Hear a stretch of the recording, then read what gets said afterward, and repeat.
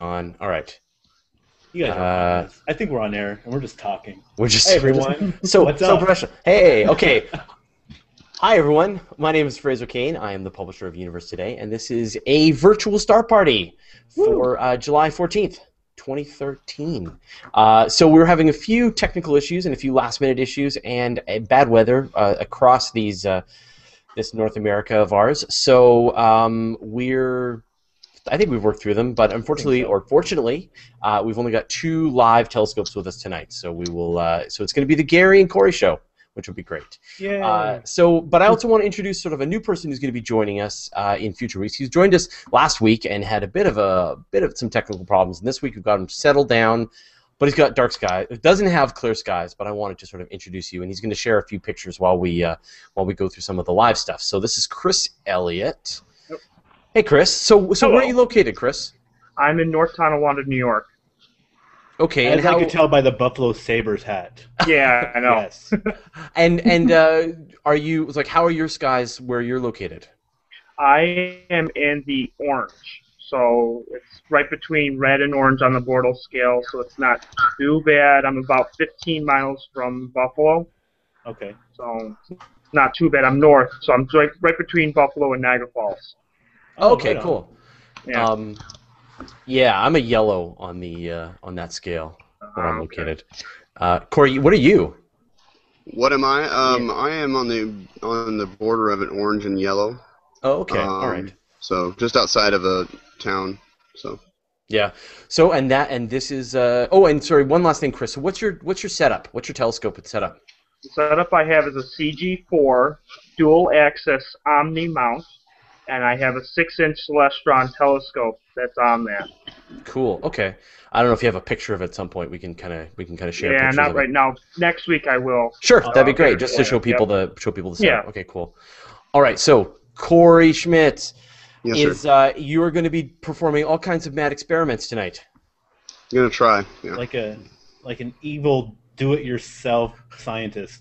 Have you got some kind of your own home-built radioactive reactor for your mount? No, you're using a new mount this week, right? No, but I did get a new car battery today, so I can Do you have go Oompa mobile Loompas for running longer.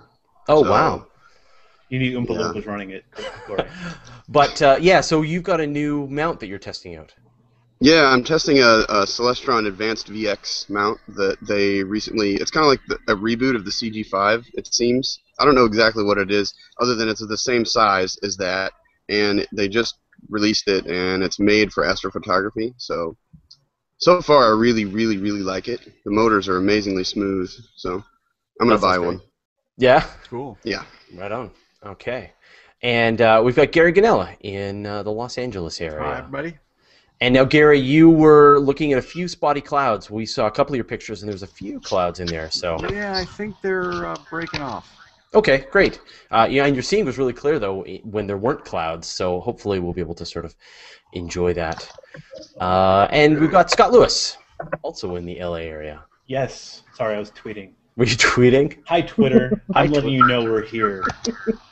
Yes, LA. Yeah. So I'm on that scale, I'm the don't even bother unless you have an office Really? scope with filters. Yeah, you're like bright white. Well, I'm bright white anyway, but that has nothing to do with optics. Yeah. Right. With your T-shirt, yeah. I'm translucent, and so Yep. that's how it is. Right. So then this week, if you want to reach out to us and talk to us, sorry, we're doing about 800 things all at the same time. I apologize. We've made our process a lot more complicated, and so only half of my brain is currently functioning. Right. So And a lot of things have changed, so we have things to have- we yeah. have to go back and reinvent the wheel to make Yeah. it work. But yeah, so you can interact with us if you wish, and there's a bunch of places that you can do that. The first place is if you're watching this over on YouTube, you can go ahead and interact with us there. And while you're there, click on subscribe wherever the subscribe button is. You can comment over on the event page on Google Plus if you're watching this there. You can comment on the the event page. You can comment on my stream if you're watching it from there. You can comment on Twitter, although we don't have a way to track Twitter anymore, right? I've got Hootsuite open. Do you? Searching Okay, for all the right. Hashtag Star Party. Okay, I am And not going to do that. So if you I've use got the it hashtag, if you use the hashtag Star Party, or if you use our Twitter feed, _VSP. That's right. Hopefully, we'll see that as well. But the best kind of or Facebook And Facebook. on Facebook. And we're on Friendster and And, we're Live. friends- No, and we're I not just Friendster. posted a new article on Universe Today, putting up the video. So if you want to make comments on there, we will not see them. We're I also guarantee. on Vine, but you can only watch the VSP in 6-second increments. 6 seconds. All right. Enough chitter chatter. Anyway, but we're glad to take requests. If there's something up in the night sky, we'll try and grab it for you. And let's get rolling. Yeah. What was that all sky view that you had there, Gary? Can you please go back to that? Right here. I'm just playing to see if I can get that working, and I can't. There she is. Oh, that's nice. Oh, that's amazing. That's from me. It was when I first told you most of this part of the sky was clouds, but now there's just scattered. Looks like you got a mouse on your camera. Yeah, I do. Yeah. Running across. It's a space mouse. And last week, I don't know if this is happening, but last week we were experiencing this really weird change to the way Hangouts worked, where when I click on someone's view to kind of make it the big view, it gets we lose a little film strip at the bottom. So I don't know if people are seeing that this week. I just clicked on Gary's view, and I don't know if that happened. So if you can give me some feedback, that would be great. I'm looking on YouTube right now, and I'll let you know if I see it. Okay, Yep, great. It did. It removed the film strip. It did, yeah. Okay, so this is the new feature. I'm not a fan. All right. Jeremy Taylor says, cool new mic. Actually, this is my regular mic. I just usually have my lower third in front of it, so you just don't see it. Yeah. I just haven't put my lower third. There. You have all your magic showing. You have the lights behind you, and your mic showing. Yeah. My telescope right over there. And your epic beard. Yeah, That's where his real power comes from. Yeah. All right. Cool. So let's go on with the view. So I'm going to start with Cory's view. And so look at that. And this is Cory. How come you only did a 60-second view? You should have done a much longer view. You should have like 3 minutes. I'm sorry about that. He was like, I'm going to do next time I'll do 3 minutes. Yeah, before he was like, I'm going to do a 3-minute view, and I'm like, we do not have time. Do a 60-second view. So Even still, that's gorgeous. Cory. That's gorgeous. Yeah. So what is this, Cory? This is the Trifid Nebula. I don't remember. Is it M8 or M20? Which one, Scott? Go. M20. Nice. 20. Oh, that's funny. All right. So NGC 6514. I can actually fit M8 and M20 in the same field of view in this particular scope, and I have that, but I haven't processed it yet. But anyway, I just did this one because it was fast. So. And I think it's important for people to understand that we are in nebula season now. So, in the spring we were in galaxy season, and now it's summertime, and we're in nebula season. So, expect to see all of our favorite nebulae. All right, I'm going to try moving over to Gary's view now. Okay, this is M16, the Eagle.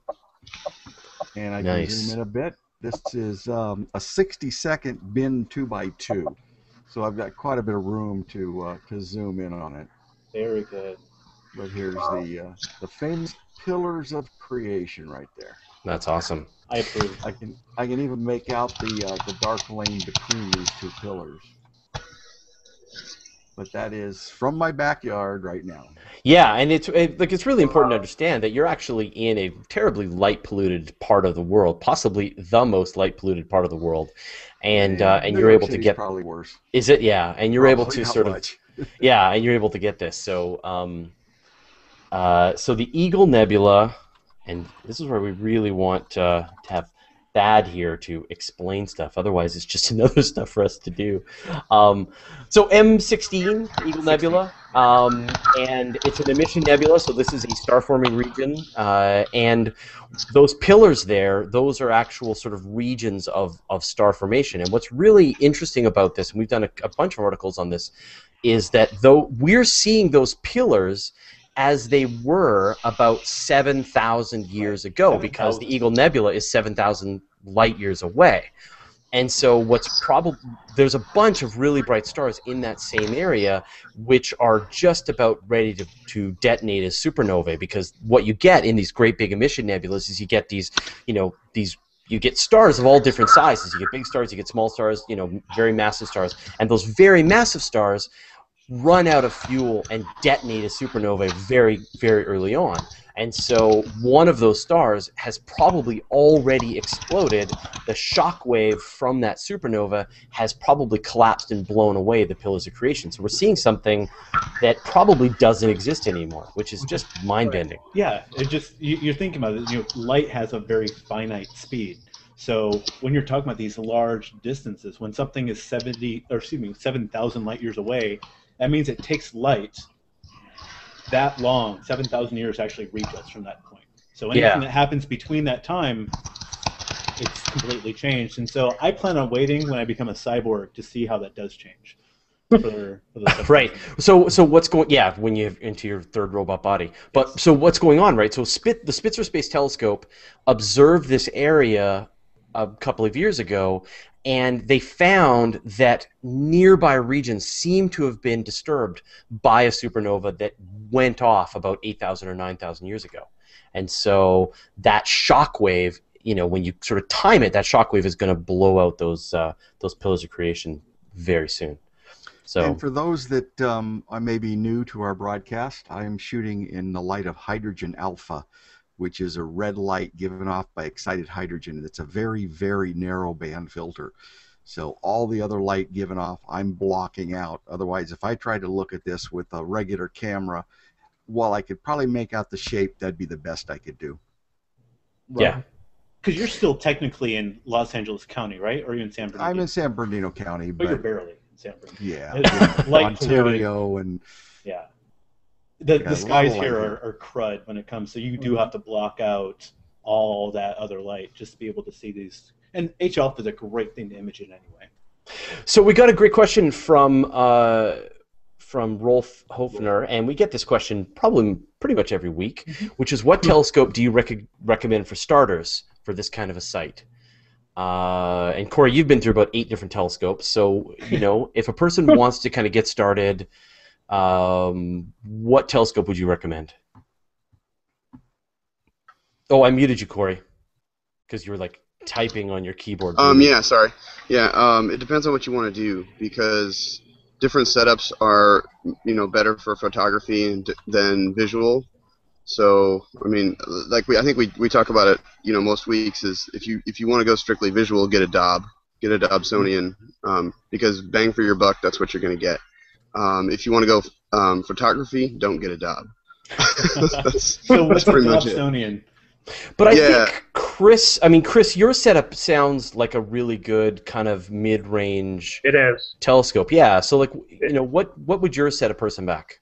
Well, what I had a Dobson about a year ago, and Cory's right, and it is for visual only, because you have to manually move the mount and move the telescope in order to capture different things. With a dual-axis motor drive, you'll be able to track everything that goes into the sky.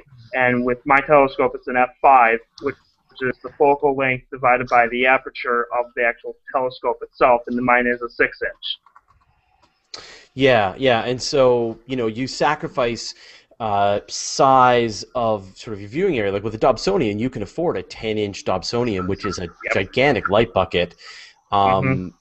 But if you want to have that tracking and that mount for doing the astrophotography, then you're gonna focus on the mount and the tracking, and that's going to limit the actual size of the aperture, because the weight of the telescope means that the mount has to get bigger, and so on and so forth. So I muted Cory again. Yeah. And Fraser, they do have Dobsons that can track, but you're going to be like an empty wallet, because it costs you thousands. Yeah. Yes. Yeah, and this is where we make these jokes about Cory, because Cory is a classic example of somebody here who has built his own mount for his Dobsonian. So he took his 10-inch Dobsonian and then actually built his own wedge mount for it and made it work, and was able to track with it, and so on and so forth. And so, okay, cool. I'm going to go to Gary's view, because I can see Cory's queuing up something new here. So Gary, what is this? This is M17, the Swan Nebula, very close to M16. And this is another nebulosity area that, as you can see, one of the problems with taking single shots is the exposure. Here, this area is totally overexposed. But for me to get any detail in here, I've got to overexpose that. So normally I'll take longer shots and I will stack them together so that I can get that information. I can get what's in here and the details of what's outside.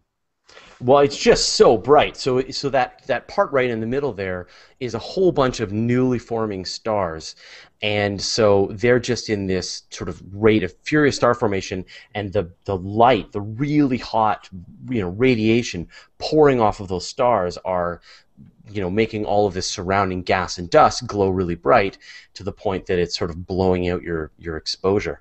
Yeah, and another interesting thing here. I'm taking unguided right now because all these are 1-minute shots or so.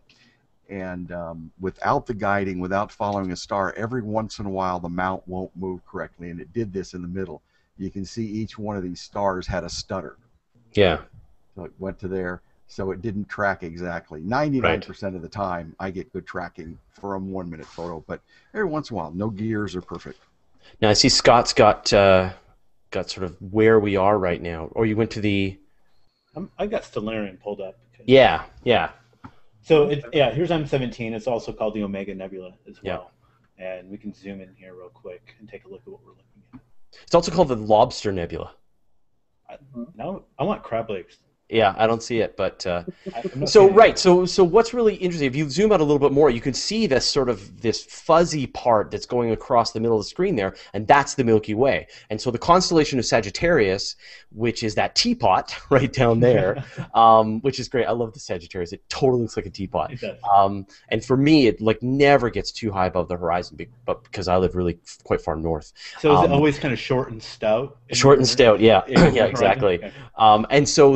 And so the Milky Way, we're looking right down into the disk plane of the Milky Way, and so you're getting all of these stars and nebula and clusters, and a lot of this stuff is quite densely in the Milky Way. And so, as opposed to, for example, when we're in spring and we're able to see Virgo, we're located in the Virgo supercluster of galaxies, and so we can see all of those galaxies, big and bright, interacting in Virgo. But right now we're the core of the Milky Way. This is the very center of the Milky Way, is nice up and above the horizon, and we're seeing right into it and seeing all these nebula. So which is kind of really awesome to think about. We are looking into the core of our own galaxy. Yeah, totally. And I know a little while ago here in LA, people were actually able to see it. They were freaking out. They've never seen it before because we have such horrible skies. And I see something in the sky. I'm like, yeah, that's your cosmic neighborhood you're actually looking into. I know I was just in LA yesterday, and you see maybe 6 stars in downtown LA. Yeah. Maybe. So I got a question from Jeff Goodall, which is the photo in black and white for a reason, clarity, choice? Thanks. So Scott, do you want to explain black and white CCDs versus color? Well, what really Gary's doing is he's only getting light in one small swath coming through. He's getting it in hydrogen alpha. So it's coming through and exciting the pixel, the detector of the CCD. When you're getting these color images in, especially with the CCD there, you're gathering it in certain parts of light, and you're actually able to combine them into the red, green, blue, and you can just do full luminance if you want as well. So with what we're seeing here, you're just getting light in this very particular band of light, and it's coming out through black and white. But Gary can actually go through new composites if he has different filters on. I know that you've done it with your O3 filter, Gary? Yeah, I normally use the hydrogen, the oxygen, which is O3, and the sulfur, which is sulfur 2. Right. Yeah. And so just like we see light here, I have an incandescent light bulb, and I'm a bad person for having one, but it's getting white light because it's burning. You're heating up an element, and it's giving off light in the full visible light spectrum.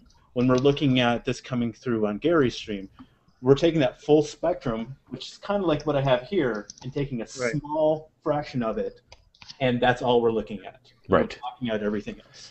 And so, a lot of cases, most astronomers actually prefer to use these black and white CCDs because it gives you a much better resolution, better detail in your image, and so what they'll typically do is they'll take 3 colors, right? They'll do a red one, then they'll do a blue one, and then they'll do a green one, right. And then composite those together into a single full color image after the fact. We're doing this stuff live, so you're just seeing the raw data that comes in. Now I'm going to move over to Cory's view, and he's got a different object.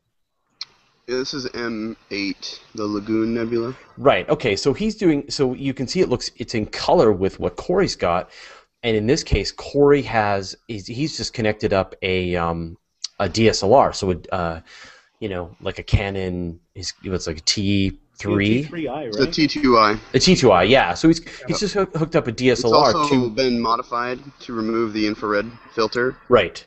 And so they're great. I mean, I've got one too. They're just a great big CCD that you can stick right in front of your telescope and gives you a really great view. So both methods work. For the virtual star party, I like the color CCD because you get to see this beautiful color, this nebulosity in it. But if you're using, but Gary's view is also great too because it gives us great detail. So you'll find if you watch a bunch of virtual star parties, we've got so many different telescopes and so many different setups that actually it's great to just see all of this variety. So did we lose your image there, Cory? I wanted to. I'm bringing it back up. I was queuing up another one. So. Okay. Yep. So. Yeah, and that was the Lagoon, right? Yeah, this is the Lagoon. Yep. Yeah. That's just amazing. And it's the same thing. It's another it's also in the it's constellation Sagittarius. You've got really really bright star forming regions in it. And here's where we were. If you want to see our oh sure, yeah. We were right here with Gary's view, and now we're over here. So here's Sagittarius again, right through the Milky Way, and we're able to get in right here, and that's what we're looking at with Cory's view. Yeah. This beautiful red area. Are you doing the same, Gary? Yes. And, okay. For some reason, my connection to my scope has gotten very slow. You can see how it's building the picture. Yeah, I can see that it's filling in very slowly. Is your telescope using BitTorrent in space? Yeah, it must be. I think it's Snickernet. There we go. Oh, look at that. Oh, right. And we always talk about this, how the way you've got it rotated, it's the Borg. Yeah. It is the Borg. Yeah, I think I'm hard to tell my rotation. I got a request for the Hourglass Nebula. I think it's up. Yeah. But this one I've done at no binning. You mean the dumbbell? Is the Hourglass down right now? Is it the dumbbell nebula? You mean M27? Let me see. I mean, I've never heard it called the Hourglass, but it looks like the dumbbell. Yeah, let's do the dumbbell. Okay, I can do that. What I've got up right now is the Sagittarius star cloud. All right, I'm going to move to that. Wow. It's full of stars. And this is a 90-second exposure now. And you can see that there's a couple of knots, a couple of star clusters. I mean, your field of view is so wide that you're just getting all kinds of stuff, right? All at the same time. So why is it called the Sagittarius star cloud? I haven't heard that term before. I think that the cloud itself is actually the small cluster in the middle. It's M24, and it's just, it's not quite a globular cluster, but it's denser than an open cluster. So. Yeah. Okay. So it is M24. Yeah. I'm not going to go into technical details on it because I'll get them wrong. Come on, get them wrong. It's all right. It's got about 1,000 stars in it. A lot of stars, and I threw them there because I have a really good arm. Nice. Too technical. So I'm looking up the Hourglass Nebula. I'm not finding a designation, but I have found where it's at. I can put it into the chat here. It's right ascension and declination coordinates if you guys want to look for it. Oh, Kevin's saying it's inside the Lagoon Nebula. It's in the Lagoon Nebula? What? Well, then you just saw it. It was right there. You just saw it. You saw it I want twice. to see the creature from the Lagoon Nebula. Yeah, I'm going to go back to Gary's view here. I'm shooting the dumbbell right now. Okay, that sounds great. Since I did this with no bidding, so it's the full resolution of the camera, here's my field of view, and I can zoom in these areas and see, like these shock waves. Yeah. The dark areas. Let me go a little bit. I can go a little bit more and get a little more detail. You can see the dark areas, which are the star-forming regions, and then we have the bright center, where something is really irritating the hydrogen, or exciting it. Excuse me. Yeah. And annoying it. Well, and it's around hydrogen. between 4,000 and 6,000 light years away, so it's a little bit closer than what we were looking at earlier. But it's so large. You have a huge field of view there, right? Gary? Yeah. I'm about 1.5 degrees, 90 seconds, 90 minutes wide by about 62 minutes high. Right. Right, and for people who are wondering sort of what that means, the full moon, you could fit, 3 full moons side to side and 2 full moons top to bottom. So you could end up with... I can fit 3 full moons. So yeah, my setup is not good for the moon or planets, because it's just like looking at the moon with your eye. Right. And that also gives you a perspective of how big these things are in the sky. If you could see them with your naked eye, they would be huge. 3 times the width of the full moon. Yeah. Okay, so Chris has posted a picture here. I'm going to go to that. There we go. But that's not live, just so everyone knows this is not live. No, this... Right, but that was... Oh, I think his internet is dropping. Liz Crane asks, hey guys, what... Oh, no, we're losing you, Chris. Liz Crane asks, what planets can you see out there tonight? I always notice that the planets seem a bit brighter, or they don't sparkle, or the technical term is twinkle. Actually, that's not the technical term. The technical term is astronomical scintillation, which is what... That's quite scintillating. It is quite scintillating, isn't it? And I actually just did an explainer video on that, so that's why it's all fresh in my brain. And that was not even plugged. Go, Liz. Okay, nicely done, Liz. Well, no, I haven't released it yet. We've only recorded it. Oh. But the gist is, so stars twinkle, in fact, planets twinkle, the moon twinkles, the sun twinkles, and it's all happening because of atmospheric distortion. So... the light is coming from the from the distant star. It's passing through the atmosphere, and the atmosphere is distorting the position of the star. Right. And then what happens is that you've got various current changes, temperature changes in the atmosphere, and you end up with with another the star moves to a different location because now the light is being distorted in different ways, and so you get this point source in the sky that's jumping around in the sky as it moves around. Same way if we're looking through water. Yeah, exactly. Your light's going through a vacuum because it doesn't need a medium. And then it hits this atmosphere and it's just waving about. So when you have really highly disturbance in the atmosphere, you're seeing is crud. That's when you have a lot of wind, there's a lot of humidity going on, and so the light's diffracting around. You start seeing these twinkles.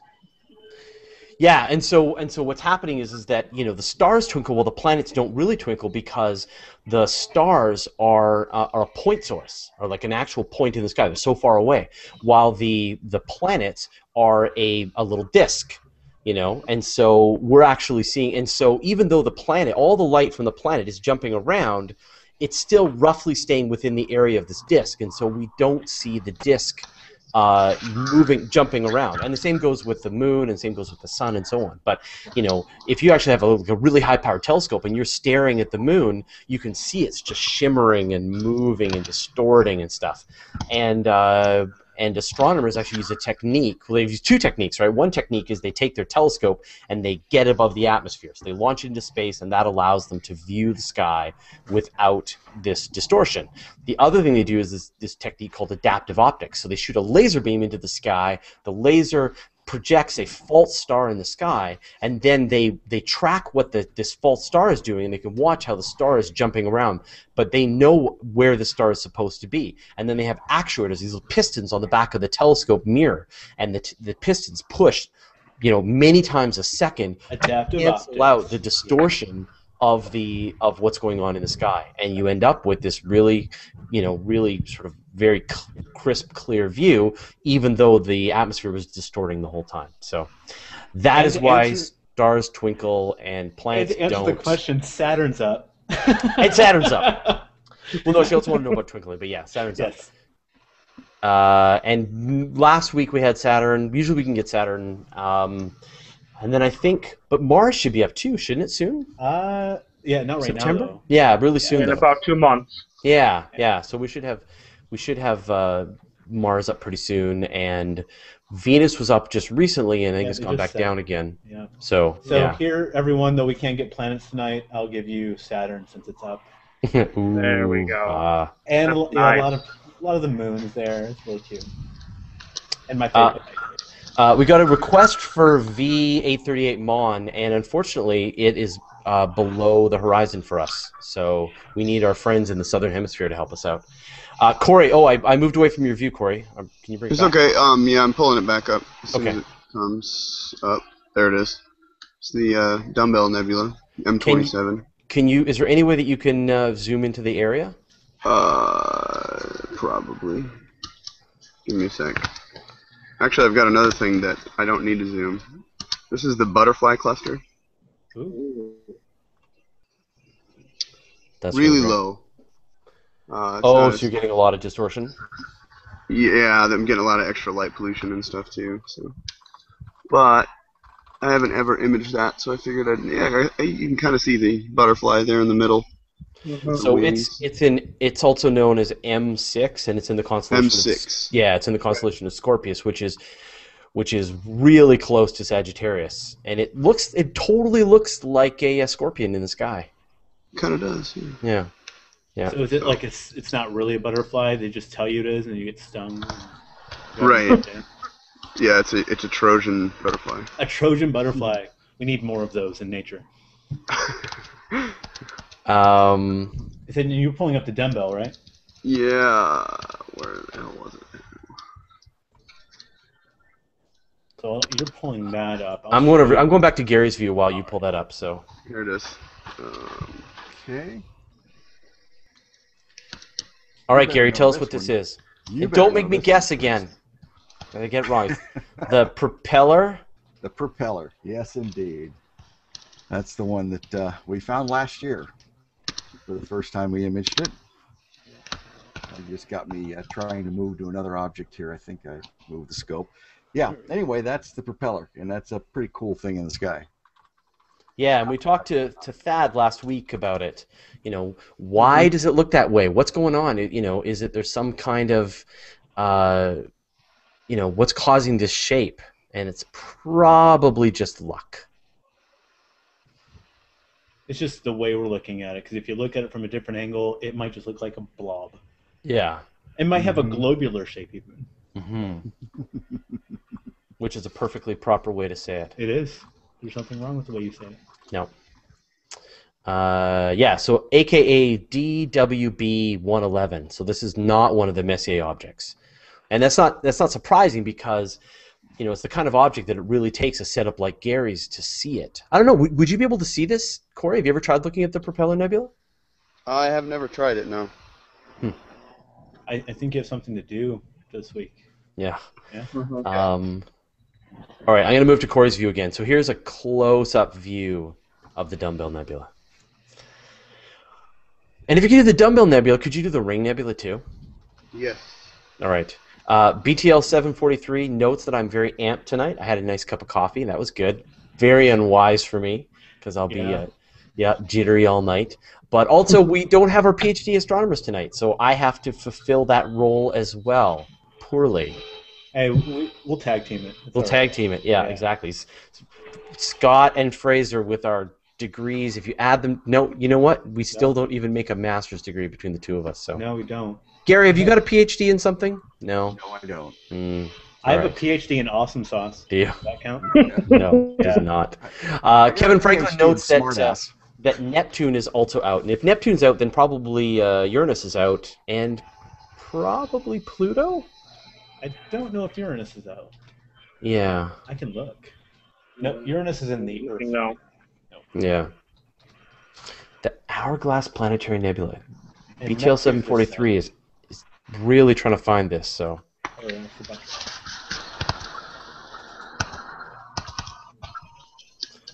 it's in Musca.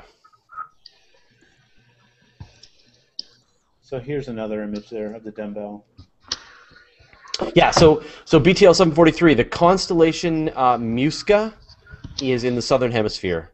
So until you find us a southern hemisphere friend, we are not going to be able to show it.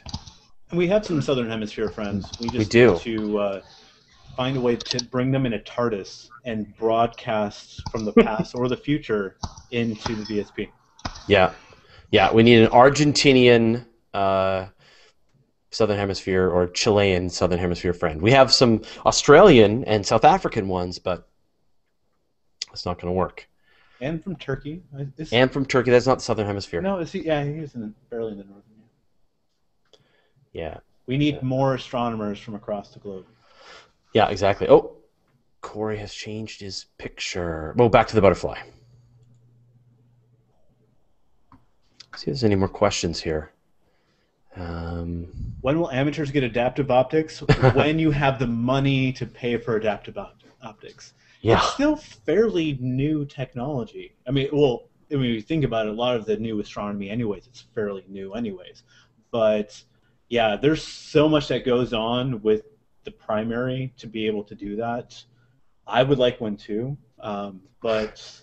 Yeah, it's not available yet for consumer grade electronics. And consumer honestly, grade telescopes. It's not going to do you too much good. It's mainly used for science. So when you're needing it that fine-tuned, even when you're trying to do even some great astrophotography, yeah, I'm sure a lot of astronomers would love it because it will add a little bit more to what you're doing. Yeah. This is more of really judging the photons that are coming in. A few years ago when I was up at the Palomar 200-inch, they were retrofitting adaptive optics at that time, and it was $1 million unit.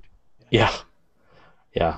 And so, Dale, if you want to invest $1 million, we will totally have adaptive optics every week in the virtual star party. Yeah, yeah. And the ones that are built with it, like the Kex, they actually move the mirror. What they were adding to the Palomar is a secondary unit that would adjust the light after it comes out of the mirror, it would adjust the light before it hits the eyepiece. Oh, okay. And that was kind of neat watching them do it, but they wouldn't let me help them. Right. They were onto you, Gary. Yeah, very narrow-minded. Beth just asked about the butterfly cluster. I don't know when that comment came in. It just updated on my end. Yeah. So that's this image that Cory had there for a second there. AKA M6. Unless you were recognizing it by eye and like, oh yeah, it's totally the butterfly. And then yes, Beth, absolutely. And I know, yeah, your degree's almost up because you're, I believe, up in Northern California, Beth Johnson, and you're awesome. Been a fan with us for a while. We could recognize our fans for a while. I know. For a while, we're seeing familiar faces, and I love that. Ronald Minch says, what map is best to use outside when viewing? So I'm going to recommend Night Watch, which is a fantastic book. Now, it's not a map. Do I have my Night Watch here? Is it? No, I don't. Okay. Thought I had it handy. Okay, I'll look for it for next week. So you can look it up on Amazon, and it's like a pretty big book, spiral bound, and it's got probably 20 or 30 pages of star maps, and it's got all these objects in it, and it's just fantastic. So you find the portion of the sky that you want to see, and it's got every single object that's inside of it. And you just open it up, and it sits flat. You can see it with your red light and just start finding objects inside of it, and just try. Depending on what telescope you've got, what setup you've got. Some stuff you're going to be able to see it no problem. Other stuff you're not going to be able to see. But I highly recommend Night Watch by Terence Dickinson, a good Canadian amateur astronomer. Well, and it's something too. If you have a map like that, instead of just relying on a go-to mount, you become much more familiar with the night sky. So yeah. You can recognize things like the summer triangle up here. Like, okay, you know where you're at. You know the general area where you need to go, and it just helps you become more familiar when you're going outside. I learned my entire night sky with Night Watch, just night after night out there over the course of a couple of years. Got to learn all my constellations, all the major objects up there, was observing them with my telescope. So I'm going to move to Cory's view. Yay! It's the Ring Nebula. The Ring and Lyra. Yeah. And this is a great example. I go on and on about it, but this is my favorite, probably my favorite deep sky object, is this one right here. was one of the first ones. Like it was one of those, I had no idea what it was going to be, and I just turned my telescope to it, and there was this little donut in the sky, right in my eyepiece. But now, I mean, with these modern cameras, I mean, look at that. There's like this nebulosity in the middle of it, this blue. Just amazing.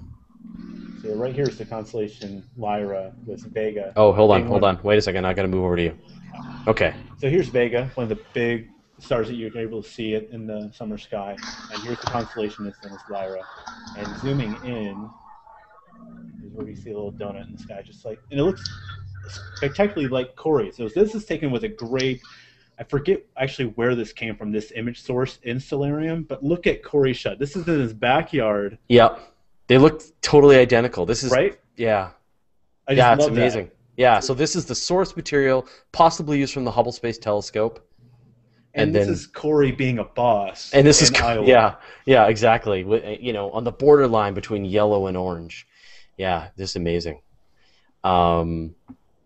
Just terrific. So this is what's called a planetary nebula, and so this is what our sun may or may not look like when it reaches the end of its life. So the sun is burning hydrogen into helium in its core. It's fusing. It is fusing. Yeah, hydrogen burning. Anyway, okay. The sun is fusing hydrogen into helium in its core.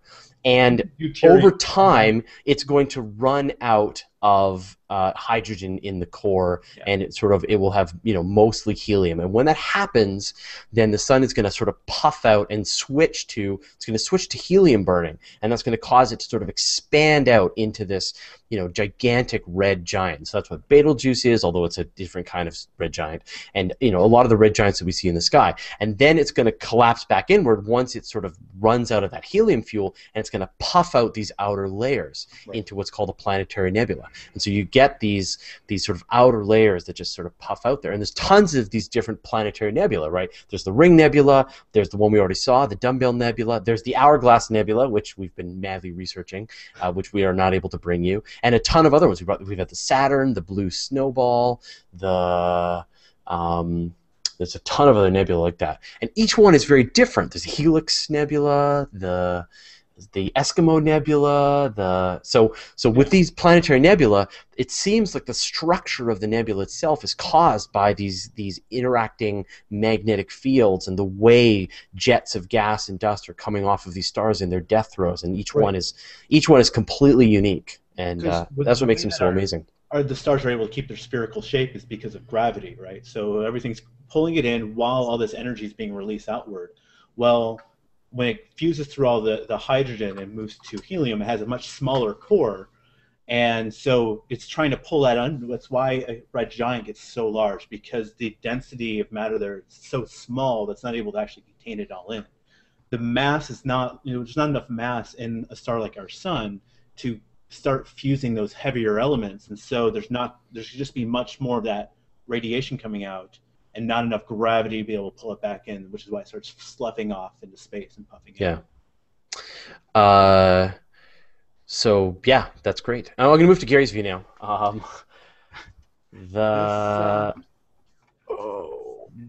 Forget. You should know this one by now. I know. The crescent? No. The crescent. That's it. It is, okay. That's it. And there's a lot of stuff going on. You can see all the glowing gas around this area, and then you've got the nebula, but this is when you look at the Milky Way and you see just the glow going across. This is in that area. It's in this, I think Thad said this was a supernova or an exploding star of some type. Right. So it's from a Wolf-Rayet star. So when gigantic stars in their sort of very early stages, they can form a type called a Wolf-Rayet star. And this is sort of a precursor. Let me see. Yeah, so it already became a red giant about 250,000 years ago. Yeah, and so they're sort of really hot stars that happen sort of early on in their lives. And these are the kinds of these stars like this. They just go kaboom, boom, kaboom, and they vaporize, and that's that. So as Gary is saying here, yeah, it's right. I didn't realize Gary was grabbing that one, and I did the same thing. Oh, did you? Well, this is great. I love to compare and contrast. Accidentally. Sorry, Gary. No, hey, no problem. You got color. Yeah. Yeah, but you can really see the difference. So this is where Gary's view really shines, because he's got this ability to see this very specific kind of light, and so it really brings out the detail. And so the contrast. With Cory's view, he's bringing out the color, but you can't see as much detail in it. And that should be about the same rotation as Cory's too, right there. Yeah. Andrew Kerr asked, "Why do them? We need to use you for luminance and me for color." That would be awesome. Absolutely. Yeah. How we put that together? We can do that live, right? Says, why do the clouds on the disk appear only on two opposite areas and not all the way around? It's because of our perspective. Yeah. So the question is, like, why do we see, like with the Ring Nebula and stuff, the hourglass and things like that, these sort of shapes? Sometimes what we're actually seeing is like a cylinder seen end on. So we're actually looking right down this cylindrical shape with the Ring Nebula. If you could see it from the sideways, it probably wouldn't have the same exact shape. So what you see as a planetary nebula just depends on the orientation of how we see it. Ingroup asks, can anyone recommend an app for the iPhone that will read the screen while you're observing? For the iPhone, I don't know. For Android, it's pretty straightforward to do. Yeah. Yeah. I don't know. I don't have an iOS phone. Yeah. Yeah. Neither do I anymore. Can anyone image pan-stars? Pan-stars isn't up for you guys, is it? Don't think so. No, it's not right now. I see here. Alan Davidson. What are Wolf-Rayet stars? They're Wolf-Rayet stars. Rayet. Yeah. And I'll link you wherever I can find where that comment came from. So essentially, but they're the biggest, they're the most massive stars. So when you get stars above like 20 solar masses, you get these Wolf-Rayet stars, right. And they are very short-lived, very energetic, and they go kaboom when they're done, and they turn into type 2 supernova. Anyway, they just explode. They just vaporize when they're done. There's no, there's nothing left over. No black hole. The thing just explodes completely. And so a lot of cases you get these big star-forming regions with really heavy stars, and the heaviest stars turn into these Wolf-Rayet stars, and then a couple 100,000 years after they form, a couple of million years at the most, these things just start popping off. Right. At the beginning of this nebula star-forming time, and then later on you get the main sequence stars like our own sun and even the smaller red dwarf stars, and they're going to last for billions of years and trillions of years. And so, but the big stars, they're gone within the first couple of million. And we're gonna get these kinds of supernova in the big bright nebula. So when you look at the Orion Nebula, you look at the Trifid, the Swan, all these places, they're going to have really heavy stars. The Tarantula Nebula, which is in the Large Magellanic Cloud. So I'm going to move back to Gary's view. This is the veil. Yeah. That's it. And this is the leftover from an exploding star, supernova, a long time ago. In fact, I should be able to do this. Let me see if I can bring this up here. I love the Veil Nebula because there's portions of the Veil Nebula, and it's a gigantic view. And what we're seeing is these fragments of this supernova drifting away from where the central explosion was. And so this is one piece of it. In another part of the sky, you can get another piece of it. And the actual size of this thing is just enormous, right? In the sky, you can't image the whole thing with one field of view. You need to take multiple shots to kind of get the whole thing going. And so, this was a supernova, as we mentioned before, that detonated completely. And now you're just seeing these pieces, and we're not going to see them for too much longer. They're just, astronomically speaking, right? Right. So it exploded about 5,000 to 8,000 years ago, and now the area is about 36 times the area of the full moon. So you could take 6 full moons by 6 full moons, and that's the size of this just expanding shockwave that's kind of going on in space. Think like the Death Star blowing up, right? And so we're seeing this explosion over time. It's really neat. I think we should always describe things in Death Stars. Yeah, and so there's like two major portions, right? There's the Western Veil and there's the Eastern Veil. Which is the one you need? The Western Veil, which is the one that has a bright star on it. Right. Now this is real close to. Let's see. Let me adjust a little bit. There we go. This purple square is my field of view. So this is what we're looking at right here. And then here's the Eastern Veil, and then here's all the little pieces in between. But if you look, you can see that that's roughly a circle. So a star somewhere around this area exploded at one point. Got a question from Alfonso Riviera. Don't we have a 3D-enabled satellite that can take a shot of a nebula in its full form instead of a 2D image? I'd seen a great stitched GIF a while back. So what you're thinking of, and I forget his name, but he's Finnish, and we've posted pictures from a lot on Universe Today, but he makes these things by hand in 3D. So what he does is he takes a two-dimensional image of a nebula and he sort of figures out where the various pieces that we're seeing in the nebula are probably in relations to each other in 3 dimensions, and then he 3D animates the view. And I wish I had one. Scott, can you find one and maybe we can just show it in a little bit? I can try it. Yeah, you know what I'm talking about, right? Yeah. You know the guy I'm talking about? Yeah. We've oogled over his stuff for, many months. Well, and to answer the question, we can't take all views because we can't get out there. Right, so the only way that we could get a 3D image of a nebula is if we could go to 2 different locations very far apart. So if we could take one telescope and move it out to maybe Alpha Centauri and then keep one here, then we could make a 3D view of a binocular view of a nebula. But we just can't do that without being able to have that kind of distance. Now, astronomers do use a method called parallax. Oh, there we go. To figure out the distance to objects. And so what they do is, they'll take a look at the view to a star when the sun is on one side, or when the Earth is on one side of its orbit, and then they'll move over to the other side of the orbit, 6 months later, and they'll take another view, and then they'll use that to try and figure out how far away these objects are. Yeah. I thought you'd never use it. Yeah, well, you probably don't, but they do. They do.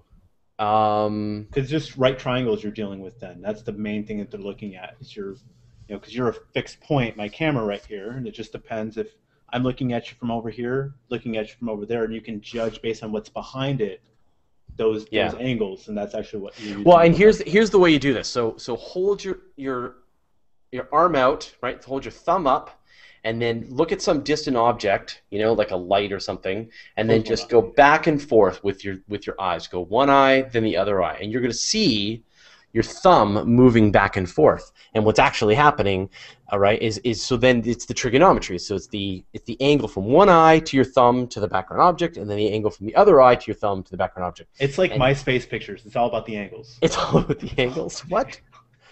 No? No. All right. The selfies from up top? Oh, I see. Selfie. Stan Minoski says that Observer Pro for iPhone is good for identifying which deep sky objects are best positioned for viewing. That sounds great.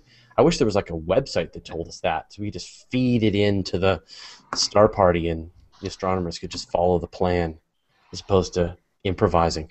I wish there was like a publisher of awesome space stuff that could actually implement that on their own website. That sounds good. All right, so Cory, you have moved on, and what is this? This is something I've been wanting to test image for a while. It's NGC 6939. That's the open cluster on the top, and then the bottom is the Fireworks Galaxy.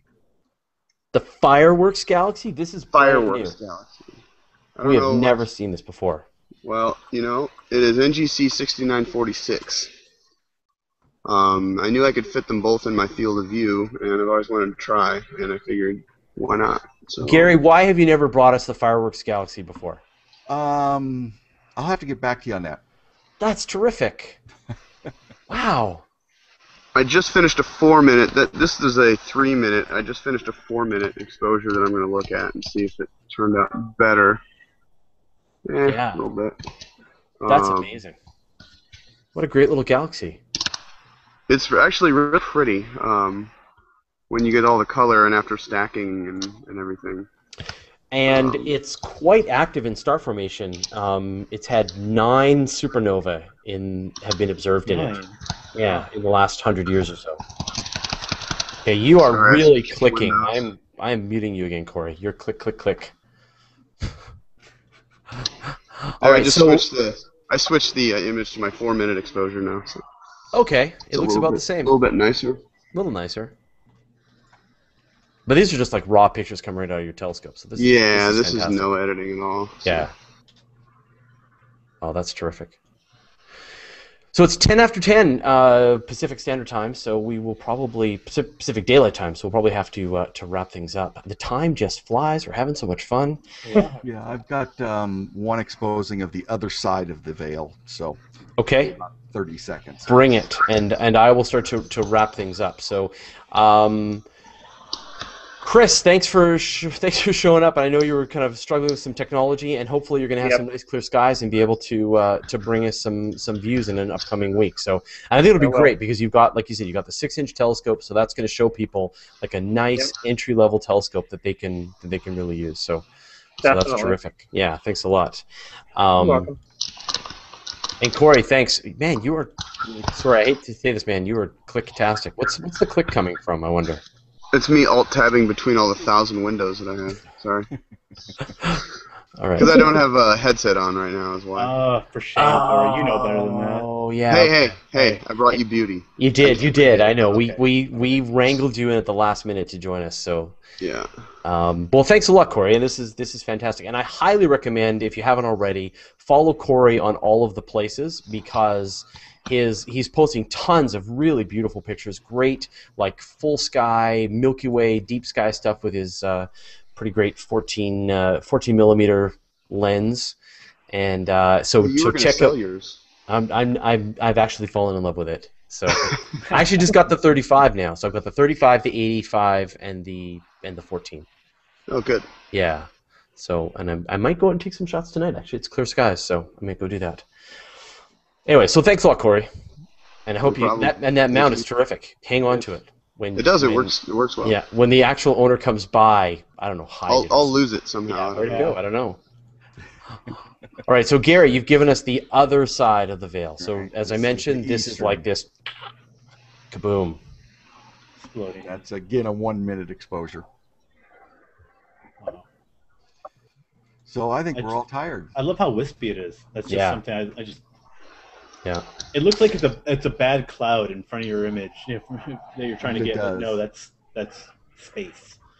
Ronald Minch says just mentioned Ison, so we're still a little early to see Comet Ison, but boy, in the next kind of the next couple of months, this is it. We actually talked quite a bit about this on the Weekly Space Hangout, but Comet Ison is going to be showing up at the last half of this year, and it's just going to be terrific or suck. And on Wednesday, I'm going to be in a hangout with Space Telescope with the Hubble hangout, and we're going to talk about Hubble imaging ISO when it comes through later this year. Well, they already did a terrific time lapse of it, and it's just amazing. So I cannot wait. It's been 10 years since we've had a really nice North Hemisphere bright comet, so I think this is it. So if you want to know more about Ison, Wednesday at 4 p.m. Eastern, 1 p.m. Pacific. Is when we'll be up on Google Plus and YouTube. Oh, great. Okay. HubbleSite.org is the official for Hubble Hangouts. Who's going to be joining you from Hubble?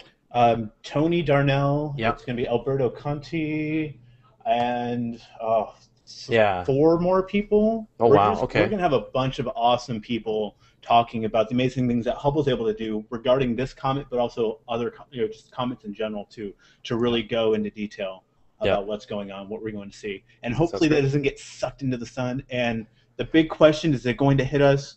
Stay tuned. It would no, it won't hit us. The short, no, it's not going to hit us. No, there is no possible way it could ever hit us at all. The only risk is that it might crash into the sun.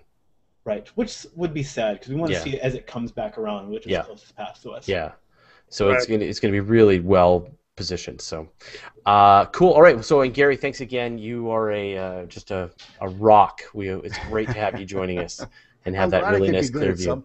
All right, awesome, and thanks, Scott. So one last plug for your next hangout. It's going to be Wednesday, 4 p.m. Eastern, 1 Pacific. 1 p.m. Pacific, which would make it 8 p.m. UTC. Yep. And so yeah, if you want more information, it's over on Google+. If you go to hubblesite.org, it's the official website for the Hubble Space Telescope, and it's being put on through the Space Telescope Science Institute in Baltimore. Terrific. And sort of our next thing, we're going to be doing Astronomy Cast tomorrow at noon Pacific. Depending, Pamela's in Portugal now, so that'll be interesting. Seeing if we can get her connected up from Portugal. And then we'll be doing the weekly Space Hangout on Friday, where we bring together a bunch of space journalists and we talk about the big events of the week. So hopefully you'll be able to tune in for that.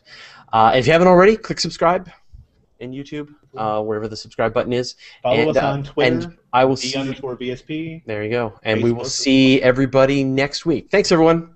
Bye. Good night. Thank you.